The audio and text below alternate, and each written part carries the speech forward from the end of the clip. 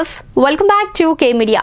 కొంతమంది హీరోయిన్స్ మొదటి సినిమాలో స్టార్ హీరోలతో నటించినా ఆ తర్వాత స్టార్డమ్ ని సంపాదించడంలో విఫలమవుతూ ఉంటారు. వారు నటించిన సినిమాలు సూపర్ డూపర్ హిట్ అయినా సరే వారికి ఏమాత్రం ఉపయోగం ఉండదు. అలాంటి వారిలో ప్రీతి జింగానియా ఒకరు. ఆమె తెలుగులో నటించిన మొదటి సినిమా సూపర్ డూపర్ హిట్ అయింది. ఆమె నటించింది పవర్ స్టార్ పవన్ కళ్యాణ్ తో. ఆ సినిమా మరేదో కాదు, తమ్ముడు సినిమా. ముంబైకి చెందిన ఈ భామ మొదట రాజశ్రీ ప్రొడక్షన్ లో ఒక మ్యూజిక్ ఆల్బమ్ చేసింది. ఆ ఆల్బమ్ హిట్ కావడంతో యాడ్స్ చేసే అవకాశం వచ్చింది. మోడల్ గా ఎన్నో కమర్షియల్ యాడ్స్ లో నటించిన ప్రీతి జింగానియా మొదటిసారిగా తమ్ముడు సినిమాతో సినీ పరిశ్రమకు వచ్చింది.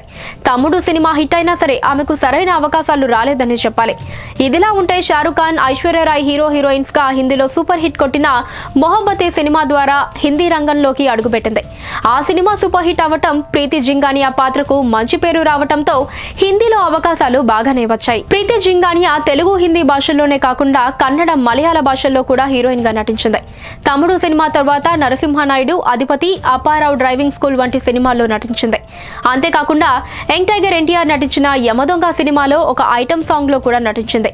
ప్రీతి జింగానియా హీరోయిన్ గానే కాకుండా నిర్మాతగా ఒక సినిమాను చేసింది. ఆ సినిమాలో హీరోగా నటించిన పర్వీన్ అబ్బాస్ ప్రేమలో పడి 2008లో వివాహం చేసుకుంది. వీరికిద్దరు పిల్లలున్నారు.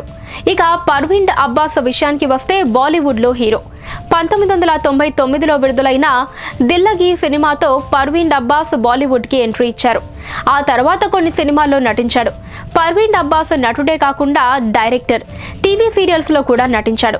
మొత్తానికి ఇద్దరు సినీ రంగంలో హీరోయిన్స్ అయినప్పటికీ తమకంటూ ఒక ప్రత్యేకమైన గుర్తింపు కోసం ప్రయత్నం చేస్తున్న వీరిని అభినందించవలసిందే. చూసారు కదా వ్యూయర్స్, ఇలాంటి మరిన్ని ఫ్రెష్ అండ్ ఇంట్రెస్టింగ్ న్యూస్ గురించి తెలుసుకోవడానికి మా ఛానల్ ని సబ్స్క్రైబ్ చేసుకుని పక్కనే ఉన్న గంటని కొట్టండి. ఈ వీడియోపై మీ అభిప్రాయాన్ని నాకు కామెంట్ చేసి లైక్ అండ్ షేర్ చేయడం మర్చిపోకండి.